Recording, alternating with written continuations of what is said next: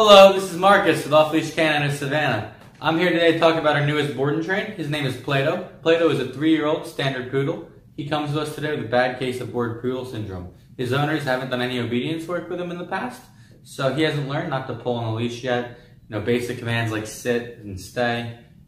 He hasn't learned to heel properly.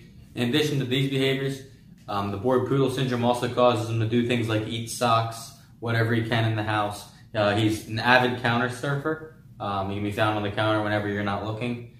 So we're going to work with him for 2 weeks, and stay tuned for an after video.